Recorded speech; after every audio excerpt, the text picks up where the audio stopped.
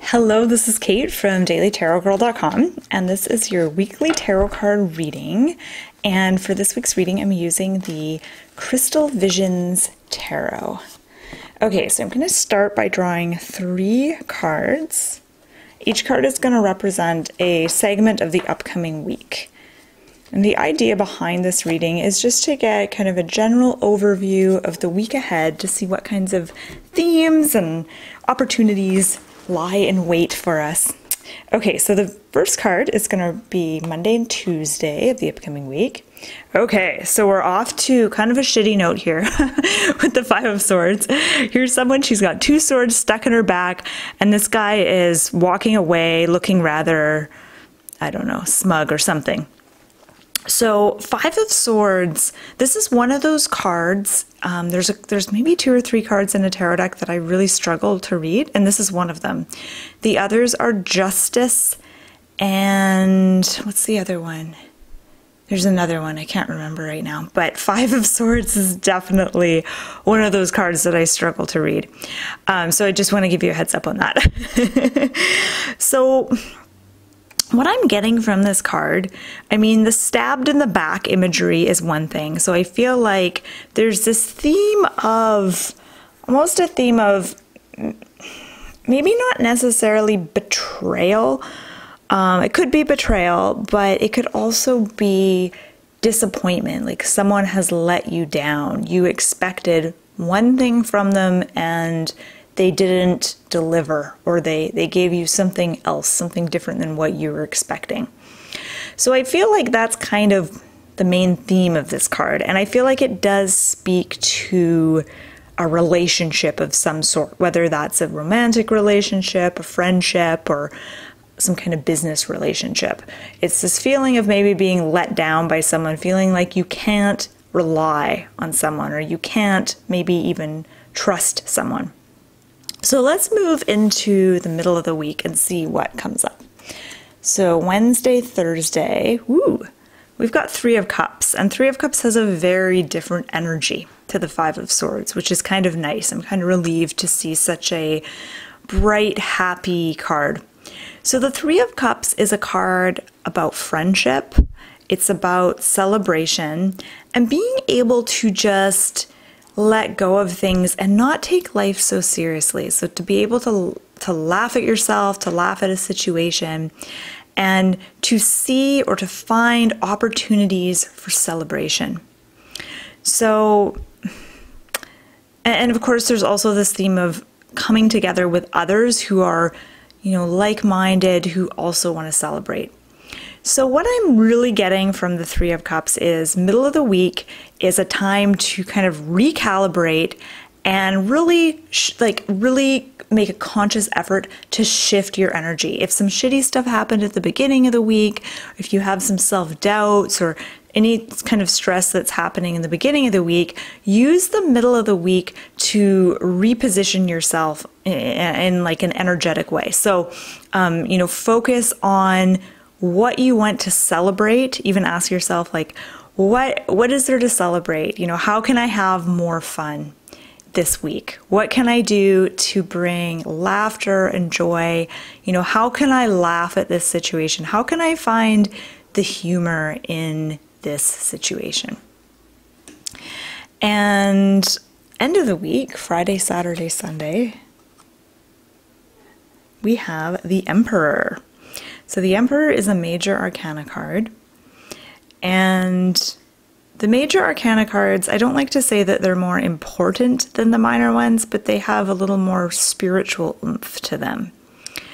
And the Emperor is really about creating your own rules, your own, not even rules, but like your own guidelines, and discovering your own value system and kind of following that, using that as your compass, as opposed to just following someone else's rule book on how to live your life or how to do things.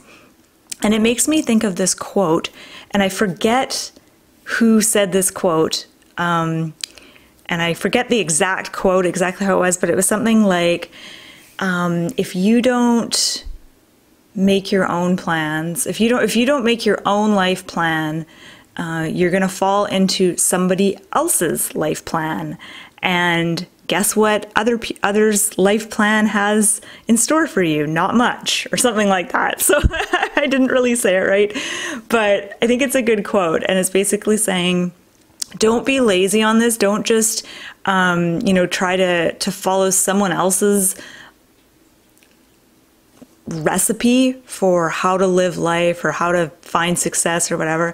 Like, create your own life plan, create your own goals and stuff. Like, don't just follow what other people say you should do or what you're supposed to do. Kind of have your own life plan. And I feel like that's what the Emperor is really saying to you. It's also encouraging you to really find your center of power. So when I look at this card, and the Emperor is a powerful figure. He's a powerful guy. He's got his feet firmly planted on the ground. He has this powerful stance. And I'm drawn to his stomach area where there's this, it's like this ball that it's almost like it's a spinning ball that he's levitating or something. And this is really, I think, kind of his point of power. This is about getting centered within yourself. And I think it was last week's readings, in last week's reading, where there was this imagery of things spinning, of like circular things spinning. And I talked about, getting centered within yourself. And I feel like that's kind of what this card is about. It's about standing on your own 2 feet and really getting a sense of who you are and what you want, and being comfortable in your own skin, but also being comfortable being a powerful figure in your own life and being able to stand up for yourself, to be able to say what you want, and to have enough self-respect to prioritize the things in your life that are truly important to you and not get caught up and waste time on things that aren't important to you. Okay, so I want to look at all 3 cards together. I'm just going to see if there's anything else that jumps out at me. I feel like this card is like, or this reading is kind of like this journey into yourself. We start out with the 5 of Swords, which is about maybe relationship troubles, having a hard time trusting or relying on others. And then as we move into the week, it's kind of like the opposite. It's about actually surrounding yourself with people that you can trust, that you can rely on, people who are maybe like-minded, who you feel a sense of kinship with. And then at the end, it's all about focusing on you and the relationship that you have with yourself and with your own power. That's the important thing with the Emperor. This is about what kind of a relationship do you have with your own power? Are you afraid of it? Do you pretend you're not powerful? Or are you in love with power? Do you lord it over others? Like, what's your relationship like with power?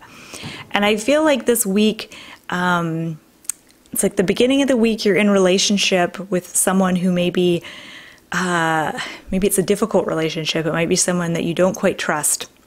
You're not on the same page with them.